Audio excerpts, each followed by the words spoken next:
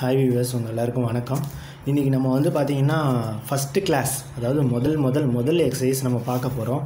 So வந்து நீங்கள் இப்போ இந்த முதல் எக்ஸசைஸில் ஷார்ட் அண்ட் தமிழ் மட்டும்தான் நான் எடுக்க போகிறேன். இப்போ வந்து உங்களுக்கு நான் சொல்லித்தர போகிறது only for short and Tamil, அதுவும் லோயர் தான். நீங்கள் லோயராக இருந்தாலும் ஹையராக இருந்தாலும் நல்லா தெரிஞ்சுக்கோங்க. இந்த ஒரே புக்கு தான். இந்த புக்கோட சைஸ் பாருங்கள், இவ்வளோ தான் இருக்குது. ஸோ இது வந்து பார்த்திங்கன்னா ஒரு வாய்ப்பாடு அளவு உள்ள புக்கு தான். இந்த ஒரு புக்கு படித்தா போதும், வந்து நீங்கள் short until lower and higher ரெண்டுத்துக்குமே நீங்கள் ப்ரிஃபர் ஆகிடுவீங்க. ஸோ இதுக்கப்புறம் அப்படின்னு வந்து பார்த்திங்கன்னா ஷார்ட் அண்டை பொறுத்தவரையும் வந்து பார்த்திங்கன்னா லோயராக இருந்தாலும் ஹையராக இருந்தாலும் இதில் உள்ள எக்ஸசைஸ் தான். இதில் வந்து பார்த்திங்கன்னா கரெக்டாக ஒரு 100 எக்ஸசைஸ் இருக்கும். இந்த 100 எக்ஸசைஸை முடிச்சிட்டிங்க அப்படின்னா நீங்கள் ஷார்ட் அண்ட் லோயர் அண்டு ஹையருக்கு நீங்கள் தயாராகிடுவீங்க. ஸோ இந்த 100 எக்ஸசைஸ் தான். இந்த 100 எக்ஸசைஸை நான் நடத்திடுவேன். இந்த 100 எக்ஸசைஸில் என்னென்ன வரும் அப்படின்னு வந்து பார்த்திங்கன்னா என்னென்ன ஸ்ட்ரோக்கு எப்படி போகணும், தமிழ் எழுத்துக்களில் உள்ள எல்லா எழுத்துக்களுடைய ஸ்ட்ரோக்குன்னு சொல்லுவாங்க. அதாவது வந்து பார்த்திங்கன்னா ஒவ்வொரு எழுத்துக்கும் ஒவ்வொரு ஸ்ட்ரோக் இருக்கும். ஸோ அதுதான் ஷார்ட் அண்ட். ஸோ அந்த ஸ்ட்ரோக்கை வந்து அதாவது நீங்கள் கா அப்படின்னா காவை நீங்கள் எப்படி எல்லாம் போடுவீங்க, கான்னு சொல்லிவிட்டு இப்படி வளைச்சி இப்படி போடுறதுக்குள்ளார இது வந்து பார்த்திங்கன்னா ஒரு ஸ்ட்ரோக்கு தான் இருக்கும். ஒரு ஒரு ஒரு டேஷ் மாதிரி இருக்கிறது தான் அந்த கா. ஸோ வந்து பார்த்திங்கன்னா இப்போ உதாரணத்துக்கு சொன்னோம் அப்படின்னா, இப்போ நீங்கள் கா அப்படின்னா தமிழில் நீங்கள் எப்படி எழுதுவீங்க, இப்படி போடணும். ஸோ இதுக்கு இப்போ நீங்கள் இதில் எத்தனை வளைவுகள் இருக்குது, எத்தனை கோடு இருக்குது. ஸோ வந்து பார்த்திங்கன்னா ஷார்ட்டன்னு வரும்போது இதுதான் கா. ஓகேவா? ஸோ இதுதாங்க எதுக்கு நம்ம ஷார்ட் அண்ட் கற்றுக்குறோம் அப்படின்னு வந்து பார்த்திங்கன்னா, இருக்கிறதுலையே ஷார்ட்டாக நம்ம வந்து பார்த்திங்கன்னா கோடு, கொக்கி, சுழி, கொம்பு, வளைவு இதெல்லாம் வச்சு நம்ம வந்து ஒரு வார்த்தையோ இல்லை வந்து ஒரு எழுத்தையோ நம்ம வந்து தெரிஞ்சுக்கிறது அப்படிங்கிறது தான் ஷார்ட் அண்ட். ஸோ வந்து பார்த்திங்கன்னா இந்த காவை வந்து நீங்கள் இவ்வளோ நேரம் போடுறதுக்கு ஒரு கோடாக இழுக்கிறது நேரங்கள் ரொம்ப கம்மி. அதனால தான் இந்த ஷார்ட் அண்டை நம்ம வந்து இந்த ஷார்ட் அண்டுக்கு நம்ம வரோம். ஸோ இதுதான் வந்து எதிர்பார்க்குறாங்க. அதாவது வந்து பார்த்திங்கன்னா ஒரு கடிதம் அப்படின்னு நீங்கள் வரும்போது க டி த இம் அப்படி போடுறதுக்கு க டி த இம். ஸோ இப்படி போட்டு போயிடலாம். இதில் வந்து பார்த்திங்கன்னா இது க, இது ட, இது தி, இது இம். ஸோ வந்து பார்த்திங்கன்னா இதுதான் கடிதம். ஸோ வந்து எவ்வளோ ஈஸியாக வந்து இந்த ஸ்ட்ரோக்கு ஒரு இடத்துல முடிஞ்சிருது. இது எவ்வளோ நீளம் வருது பாருங்கள்.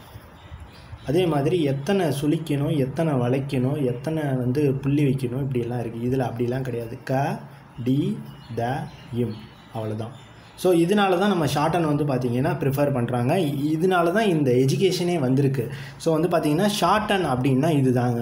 நம்ம எந்த அளவுக்கு வந்து பார்த்திங்கன்னா ஒரு வார்த்தையை, ஒரு எழுத்தை சுருக்கி ஒரு கோடு, கொம்பு, குக்கி இதெல்லாம் யூஸ் பண்ணி நம்ம அதை நம்ம பண்ணுறோமோ அதுக்கு பேர் தான் ஷார்ட் அண்ட். ஸோ அதனால தான் இந்த படிப்பை நம்ம படிக்கிறோம். ஸோ தமிழை பொறுத்தவரையும் நல்லா தெரிஞ்சுக்கோங்க. Short until Tamil and English நீங்கள் ரெண்டுமே முடிச்சாகணும். அட்லீஸ்ட் தமிழில் ஹையரும் இங்கிலீஷில் லோயரும் கண்டிப்பாக முடிச்சாகணும். ஸோ அட்லீஸ்ட் டிஎன்பிஎஸ்சிக்கு இது ரெண்டுமே இருந்தால் தான் எலிஜிபிளே. தமிழில் வந்து ஹையரும் இங்கிலீஷில் லோயர் இருந்தால் தான் எலிஜிபிளே. ஒரு ஹையர் ஒரு லோயர் கண்டிப்பாக இருந்தே ஆகணும். அப்படி இருந்தால் தான் எலிஜிபிள். ஏன்னா தமிழ் மட்டும்தான் முடிப்பேன், இங்கிலீஷ் என்னால் முடிக்க முடியாதா அப்படின்னா கண்டிப்பாக நீங்கள் ஷார்ட் அண்ட் பிடிக்கிறது வேஸ்ட்டு. ஏன்னா ரெண்டுமே கேட்குறாங்க. ஓகேவா? இதில் வந்து தமிழ் வந்து ஷார்ட் அண்டை பொறுத்தவரையும் ரொம்ப ஈஸிங்க. ஏன்னா வந்து பார்த்திங்கன்னா தமிழ் வந்து நமக்கு தாய்மொழி அப்படிங்கிறதுனாலையும் தமிழை வந்து நம்ம படிக்கும்போது உங்களுக்கு வந்து அதனுடைய ஸ்ட்ரோக்ஸ் எல்லாம் ரொம்ப ஈஸியாக இருக்கும் இங்கிலீஷோட ப்ரொனன்சியேஷனெல்லாம் பார்க்கும்போது. ஸோ அதனால் தமிழை ஃபஸ்ட்டு சூஸ் பண்ணுறது பெட்ரு. தமிழ் லோயருக்கு நம்ம எய்ம் பண்ணுவோம் இந்த 6 மந்த்ஸு. இன்கேஸ் நீங்கள் ஹார்ட் ஒர்க் பண்ணிங்கன்னா ஸ்ட்ரைட்டாக ஹையர் கூட போகலாம். இதில் வந்து பார்த்திங்கன்னா இந்த ஃபுல் புக்கை நீங்கள் முடிச்சிட்டிங்க அப்படின்னா, இந்த ஃபுல் புக்கை நீங்கள் வந்து இந்த 100 எக்ஸசைஸை நீங்கள் முடிச்சிட்டிங்க அப்படின்னா நெக்ஸ்ட்டு வந்து ஸ்பீடு தாங்க. ஸ்பீடுன்னு எடுத்துக்கிட்டோம்னாலும் ஒன்றுமே கிடையாது. ஸ்பீடுக்கும் வந்து பார்த்திங்கன்னா இந்த ஒரே புக்கு தான். ஸோ இந்த அளவு தான் இருக்கும். ஸோ இந்த புக்கோட சைஸ் இவ்வளோ தான் இருக்குது.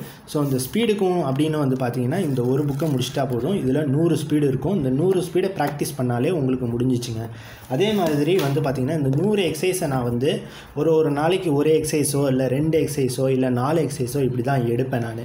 ஏன்னா வந்து ரொம்ப நேரம் வீடியோவில் பேச முடியாது. இன்கேஸ் உங்களுக்கு வீடியோவில் ஏதாவது டவுட்ஸ் இருந்தாங்கன்னா நீங்கள் எனக்கு ஃபோன் பண்ணலாம்.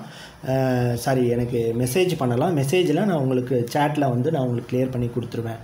என்னோடய டெலகிராம் ஐடியும் நான் உங்களுக்கு கீழே கொடுக்குறேன். அதில் நீங்கள் ஜாயின் பண்ணிக்கோங்க. ஓகே, நம்ம இப்போ கிளாஸ் பார்க்கலாம்.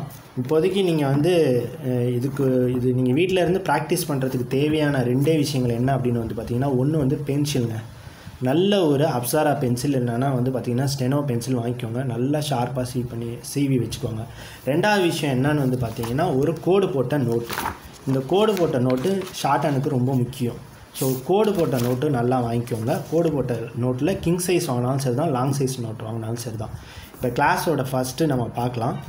இப்போது நீங்கள் வந்து கண்டிப்பாக நீங்கள் புக்கு வாங்கி ஆகணும். இப்போதைக்கு நான் கிளாஸ் எடுத்துடுறேன். நீங்கள் புக்கு வேணும் அப்படின்னா ஆன்லைனில் ஆர்டர் பண்ணி தான் நான் வாங்கணும்.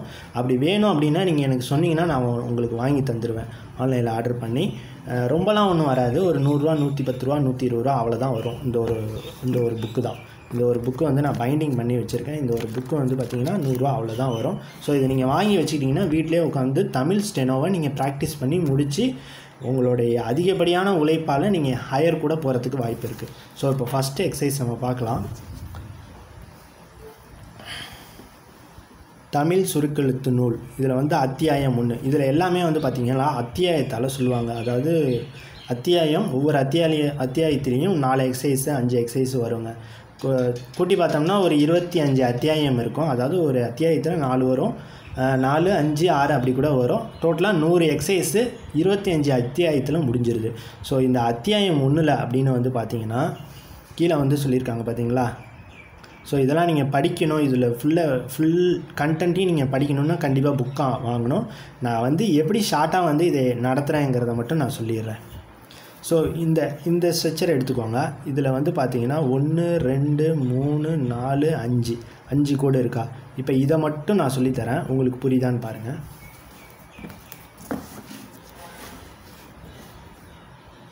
ஃபஸ்ட்டு எடுத்தோடனே பா. இந்த பாக்கு வந்து ஸ்ட்ரோக் எப்படி இருக்குன்னு வந்து பார்த்திங்கன்னா மேலேருந்து கீழே ஒரே கோடு. ஓகேவா. மேலேருந்து கீழே வரையும் இந்த டைரெக்ஷனில், இந்த ஏரோ போட்டிருக்க டைரெக்ஷனில் நீங்கள் கோடு போட்டிங்கன்னா இதாங்க பா. ஸோ பா. அடுத்து வந்து பார்த்திங்கன்னா டா. மேலேருந்து கீழே இப்படி போட்டிங்கன்னா இதுக்கு டா. ஸோ ஏரோ வந்து மேலேருந்து கீழே வரணும். ஸோ இது வந்து டா. பா டா. அடுத்து வந்து பார்த்திங்கன்னா சா. இச்சா. பா டா இச்சா. இந்த ஸ்ட்ரோக் வந்து பார்த்திங்கன்னா இச்சா ஸ்ட்ரோக்கு. இதுவும் மேலேருந்து கீழே தான் வரணும். இப்போ இந்த 3 ஸ்ட்ரோக்கை நல்லா பார்த்துக்கோங்க. பா மேலேருந்து கீழே வந்து பார்த்திங்கன்னா கோடு வந்து முடிஞ்சிச்சு அப்படின்னா இது வந்து பா. டா வந்து பார்த்திங்கன்னா மேலேருந்து கீழே வந்து இதுக்கு நேராக முடிஞ்சிச்சுன்னா டா. இச்சா வந்து ஸ்ட்ரோக் வந்து பார்த்திங்கன்னா மேலேருந்து கீழே வரையும் முடிஞ்சிச்சுன்னா இச்சா. ஸோ இந்த 3 ஸ்ட்ரோக்கை நல்லா பார்த்துக்கோங்க. பா டா சா இச்சா. ஸோ இந்த இச்சா வந்து பார்த்திங்கன்னா பச்சை, பச்சை, இந்த மாதிரி இடத்துல நம்ம யூஸ் பண்ணுவோம். 2 எழுத்தும் சேர்ந்து ஒரு ஸ்ட்ரோக்காக வருது அப்படின்னு நீங்கள் நினைக்காதீங்க. பா டா இச்சா. இச்சா எந்தெந்த இடத்துலலாம் வருதோ அப்போ இந்த ஸ்ட்ரோக்கு யூஸ் ஆகும். ஸோ பா டா இச்சா 3த்தையும் பார்த்துட்டோம். அடுத்து வந்து பார்த்திங்கன்னா பா டா சா ரா. இந்த ரா மட்டும் வந்து பார்த்திங்கன்னா கீழேருந்து மேலே போகும். ஸோ இந்த ரா இது வந்து கீழேருந்து மேலே போகிறதுங்கிறது ரா. ஸோ வந்து இந்த டைரெக்ஷனில் மேலே போகும். ஸோ இந்த 4 ஸ்ட்ரோக்கை பார்த்துக்கோங்க. பா டா சா ரா. இந்த பா வந்து பார்த்திங்கன்னா அதாவது ஆங்கிளில் சொன்னோன்னா இந்த டா வந்து 90 டிகிரியில் இருக்கணும். ஸோ 90 டிகிரிக்கு முன்னாடினா இது ஒரு 70 டிகிரி ஆர் 65 டிகிரியில் இது இருக்கணும் பா. இந்த இச்சா வந்து பார்த்திங்கன்னா ஒரு 120 டிகிரி அந்த மாதிரி இதில் ஆங்கிளில் இருக்கணும் இச்சா. இந்த ரா வந்து பார்த்திங்கன்னா 160 டிகிரி ஆர் 150 டிகிரி அந்த மாதிரி இதில் இருக்கணும். இந்த கீழேருந்து போடுறோம்ல, கோடை ஒட்டி நம்ம கீழேருந்து போடுறோம், இது வந்து கா. ஸோ வந்து இது கா. இந்த கா வந்து பார்த்திங்கன்னா இந்த டைரெக்ஷனில் நீங்கள் போடணும் ஏரோ. ஸோ பா டா சா ரா கா. பா டா சா ரா கா. இந்த ராவும் காவும் இந்த புள்ளியிலேருந்து வெளியில் போகணுங்க. அதாவது ரா கா. இந்த 3 ஸ்ட்ரோக்கும் மேலேருந்து கீழே வரணும். பா டா சா. இது ரெண்டும் கீழேருந்து மேலே ரா கா. ஸோ ஓகேவா. இது தனித்தனியாக நான் போட்டு காட்டிக்கிறேன். பா டா சா ரா கா. ஸோ இது வந்து பா டா சா ரா கா. உங்களுக்கு புரிஞ்சிருக்கும்னு நான் நினைக்கிறேன். பா டா சா ரா கா. ஓகேவா? ஸோ இதில் வந்து பார்த்தீங்கன்னா பா பா வந்து எப்படி போட்டிருக்காங்க பாருங்கள். பா டா சா ரா ரா வந்து இதில் இல்லை. ஸோ இந்த 5 ஸ்ட்ரோக்கை பார்த்துக்கோங்க. இது வந்து பா மேலேருந்து கீழே டா சா ரா கா. ஸோ பா டா சா ரா கா. உங்களுக்கு இந்த ஒரு இது போதுமா என்னன்னு தெரியல. ஸோ இன்னும் 2 இதுவும் நான் சேர்த்து எடுத்துடுறேன். அதுக்கப்புறம் நீங்கள் என்னன்னு பாருங்கள். ஸோ இதை நீங்கள் வந்து எப்படி ப்ராக்டிஸ் பண்ணணும் அப்படின்னு வந்து பார்த்தீங்கன்னா பா அப்படின்னு போட்டுட்டு இதை வந்து பார்த்தீங்கன்னா ஒரு 5 லைன்ஸ் நீங்கள் எழுதி பார்க்கணுங்க. அப்போ தான் உங்களுக்கு இந்த பா வந்து மனசில் புரியும். எப்படி எழுதணும் அப்படிங்கிறத நான் சொல்லிடுறேன். சொல்லிக்கிட்டே எழுதணும். பா பா பா பா பா பா பா இப்படி நீங்கள் 5 லைன்ஸ் எழுதியே ஆகணும். கண்டிப்பாக எழுதி ஆகணும். அடுத்து வந்து பார்த்தீங்கன்னா டா டா டா டா டா டா டா டா டா. அதே மாதிரி நீங்கள் எழுதும்போது வேகமாக எழுதணும்னு நீங்கள் நினைக்காதீங்க. மனசில் படிச்சுக்கிட்டு பொறுமையாக எழுதுங்க. அப்போ மட்டும்தான் உங்கள் மனசில் ஏறும். ஸோ வந்து இந்த பா ஸ்ட்ரோக்கை போடும்போது பொறுமையாக போடணும். இந்த வளைச்சி கிளச்சி இப்படியெல்லாம் போடக்கூடாது. பா அதேமாரி கடகடான்னு போடக்கூடாது. கோட்டு மேலே வந்து அழகாக அந்த எழுத்து முடியணும், அந்த ஸ்ட்ரோக்கு முடியணும். கோட்டை தாண்டி எல்லாம் போகக்கூடாதுங்க. சரியா? பா பா பா அப்படின்னா அது எல்லாமே வந்து ஒரே மாதிரி இருக்கணும். டா. அடுத்து வந்து பார்த்தீங்கன்னா பா டா சா சா பா டா சா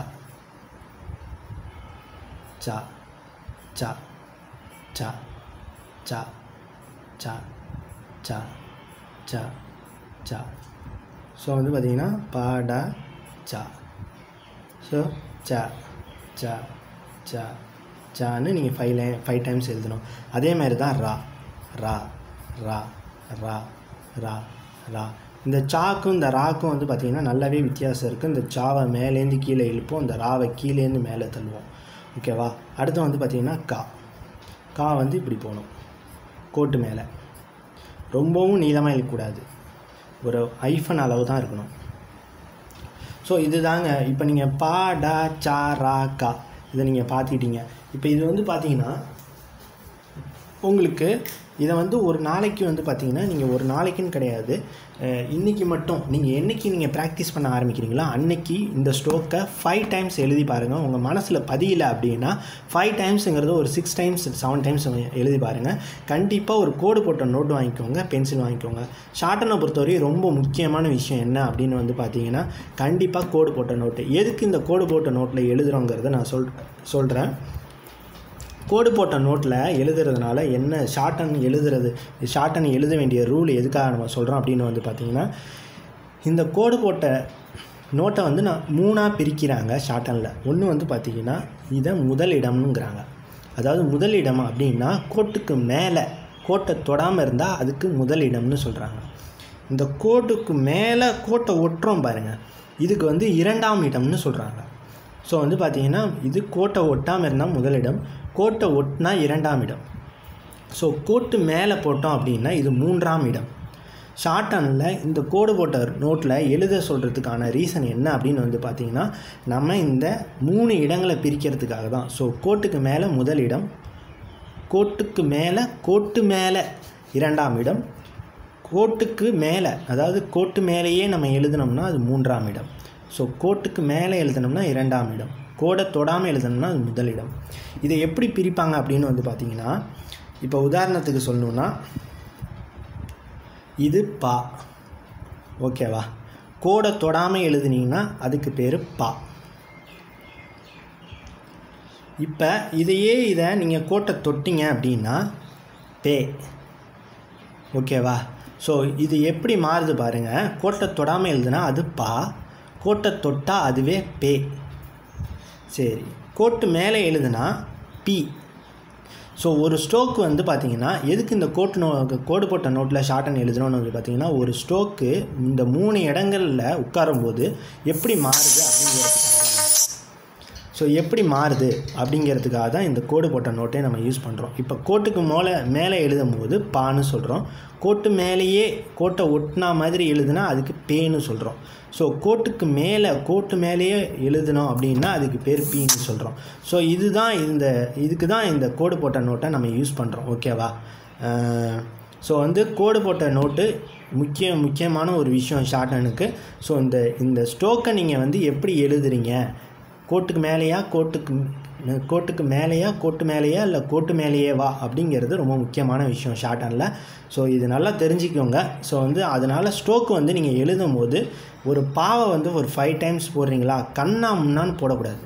கண்ணா முன்னான்னு போட்டிங்கன்னா பின்னாடி நீங்கள் நிறைய எக்ஸசைஸ் பார்க்கும்போது உங்களுக்கு பாதிப்பு வரும். ரெண்டாவது விஷயம், சைஸ் எல்லாம் ஒரே சைஸில் இருக்கணும். இப்போ பா போடுறீங்க அப்படின்னா கோட்டை ஒட்டி பா கண்டினியூவாக ஒரே மாதிரி போடுங்க. அவசரமாக நான் ஷார்ட்ஹேண்ட் படித்து நான் முடிச்சுட்டு நம்ம இப்போ எங்கேயும் போக முடியாது, எங்கேயும் போகிறதில்ல. ஸோ வந்து பார்த்திங்கன்னா ஒரு ஸ்ட்ரோக்கை நீங்கள் போட்டிங்க அப்படின்னா மனசில் பதிகிற மாதிரி மனசில் நம்ம அது புரியணும். ஸோ வந்து பார்த்திங்கன்னா பொறுமையாக எழுதினாலும் பரவாயில்ல. 100 எக்ஸசைஸுங்கிறது சீக்கிரம் முடிச்சிடலாங்க. 6 மாதம் இந்த எக்ஸசைஸ்லாம் வராது. மிஞ்சி போனால் 1 மாதம் 2 மாதம் தான் வரும், இல்லை 1.5 மாதத்துலேயே முடிஞ்சிடும். ஸோ அதனால் வந்து பார்த்திங்கன்னா ஒரு பா ஸ்ட்ரோக்கை வந்து பார்த்திங்கன்னா பொறுமையாக அந்த 5 டைம்ஸ் எழுதுறத கடகடன்னு முடிக்கக்கூடாது, பொறுமையாக போடுங்க. இந்த கோட்டுக்கு மேலே இல்லை வந்து கோட்டை ஒட்டாமல் இப்படியெல்லாம் நீங்கள் போட்டு ப்ராக்டிஸ் எடுத்திங்கன்னா பின்னாடி ரொம்ப கஷ்டப்படுவீங்க. ஸோ கோடு வந்து ரொம்ப முக்கியமான விஷயம் ஷார்ட்ஹேண்டில். ஸோ அதனால தான் நான் முன்கூட்டியே சொல்லிடுறேன். ஸோ இதை வந்து இது பண்ணிக்கோங்க. இப்போது நான் சொன்னது உங்களுக்கு புரிஞ்சிருக்கும்னு நினைக்கிறேன். ஸோ இப்போ நான் வந்து பா, டா, சா, ரா, கா, ஸோ இது 5 சொல்லி கொடுத்துருக்கோம். இது 5மே ஒரே கோடு தான், டிகிரிஸ் மட்டும்தான் நீங்கள் பார்த்துக்கணும். இது வந்து பா, இது வந்து டா, இது வந்து சா, இது வந்து ரா, இது வந்து கா. ஓகேவா? உங்களுக்கு இதில் ஏதாவது டவுட் இருந்தால் நீங்கள் எனக்கு கால் பண்ணலாம். ஸோ டைரக்ஷன் ரொம்ப முக்கியம். ஸோ டைரக்ஷன் இது 3மே வந்து பார்த்திங்கன்னா மேலேருந்து கீழே வரணும். இந்த 2 டைரக்ஷன் கீழேருந்து மேலே போகணும். ஓகேவா? இது ரொம்ப முக்கியம். இதை ஒவ்வொன்றையும் 5 டைம்ஸ் எழுதி பாருங்கள். 5 ஸ்ட்ரோக்ஸ் நான் இன்றைக்கி சொல்லி கொடுத்துட்றேன். ஷார்ட்ஹேண்டில் வர ஒவ்வொரு இதுவும் வந்து ஸ்ட்ரோக்குன்னு சொல்லுவாங்க. ஸோ இந்த ஸ்ட்ரோக்ஸ் எல்லாம் வச்சு தான் நம்ம வந்து ஒவ்வொரு எழுத்தையும் ஒவ்வொரு வேர்ட்ஸையும் நம்ம ஃபார்ம் பண்ண போகிறோம். ஸோ நீங்கள் எந்த அளவுக்கு நீங்கள் குயிக்காக லேர்ன் பண்ணுறீங்களோ அந்தளவுக்கு நான் குயிக்காக எல்லாத்தையும் சொல்லி கொடுத்துருவேன். ஸோ இந்த எக்ஸசைஸ் ஃபுல்லாக முடிச்சிட்டதுக்கு பிறகு தான் நம்ம ஸ்பீடு போக முடியும். ஸோ வந்து எக்ஸசைஸ் வந்து நீங்கள் உங்களுக்கு பெரிய விஷயமா தெரியாது படிக்கிறது. ஏன்னா எல்லா ஸ்ட்ரோக்கையும் 5 லைன்ஸ் எழுதிட்டு போயிட்டீங்க அப்படின்னா உங்களுக்கு ஈஸியாக புரிஞ்சிடும். ஸோ அதுக்கப்புறம் எதுவுமே இருக்காது எக்ஸசைஸை முடிச்சிட்டிங்க அப்படின்னா. ஸோ ஸ்பீடு தான் உங்களுக்கு பெரிய விஷயம். எக்ஸசைஸ் ஈஸியாக இருக்கிறதுனால நீங்கள் ஷார்ட்ஹேண்ட் ஈஸின்னு நீங்கள் நினச்சிடாதீங்க. இருக்கிறதுல ஷார்ட்ஹேண்டில் ஈஸியாக எக்ஸசைஸ் மட்டும்தான். ஸ்பீடுன்னு வரும்போது மட்டும்தான் நீங்கள் கற்றுக்க வேண்டிய விஷயம் நிறையா இருக்குது. ஷார்ட்ஹேண்டை பொறுத்தவரையும் எக்ஸசைஸில் நீங்கள் படிக்கிறதெல்லாம் பெரிய விஷயமே கிடையாது. ஏன்னா எக்ஸசைஸை விட ஷார்ட்ஹேண்டில் ஸ்பீடில் தான் நிறைய வித்தியாசமான ஸ்ட்ரோக்ஸ் எல்லாம் நிறையா இருக்கும். ஸோ எக்ஸசைஸை வந்து பார்த்திங்கன்னா பெருசாக நீங்கள் நினச்சிக்க வேணாம். எக்ஸசைஸை எந்த அளவுக்கு ஷார்ட் டைமில் அதிகமாக லேர்ன் பண்ண முடியும் அப்படிங்கிறத மட்டும் நீங்கள் பாருங்கள். எக்ஸசைஸை வந்து படிக்கும் போது இது ஜஸ்ட் ஃபார் பேசிக் தான். ஸோ எக்ஸசைஸை வந்து நீங்கள் நல்லா மனசில் பதிகிற மாதிரி படித்து வச்சுக்கோங்க. பின்னாடி நீங்கள் ஸ்பீடு வரும்போது எக்ஸசைஸ் புக்கை திரும்ப எடுக்கவே கூடாது, அந்த மாதிரி பார்த்துக்கோங்க. Okay, thank you students. நீங்கள் இப்போ ஏதாவது டவுட்ஸ்னால் நீங்கள் எனக்கு வாட்ஸ்அப் பண்ணுங்கள். என்னுடைய டெலகிராம் ஐடி கூட நான் கீழே கொடுக்குறேன், அதில் நீங்கள் ஜாயின் பண்ணிக்கோங்க. ஏதாவதுன்னா கூட நீங்கள் அதில் எனக்கு மெசேஜ் பண்ணலாம், நான் உங்களுக்கு ரிப்ளை பண்ணுவேன். இப்போதைக்கு நான் வந்து சொல்லிக் கொடுத்துருக்கிறது ரொம்ப கம்மியான ஸ்ட்ரோக்கு தான், ஒரு 5 ஸ்ட்ரோக்கு தான் நான் சொல்லிக் கொடுத்துருக்கேன். இது ஒரு பெரிய விஷயமே இல்லை. ஃப்யூச்சரில் நீங்கள் எந்த அளவுக்கு உங்களுக்கு பிக்கப் ஆகிறீங்கன்னு பார்த்துட்டு அதுக்கு தகுந்த மாதிரி நிறைய விஷயங்கள், நிறைய நேரங்கள், இல்லைன்னா நிறைய வீடியோ கூட ஒரு நாளைக்கு போட முடியும் என்னால். ஸோ நீங்கள் பார்த்துட்டு நீங்கள் சொல்லுங்கள். Okay, thank you.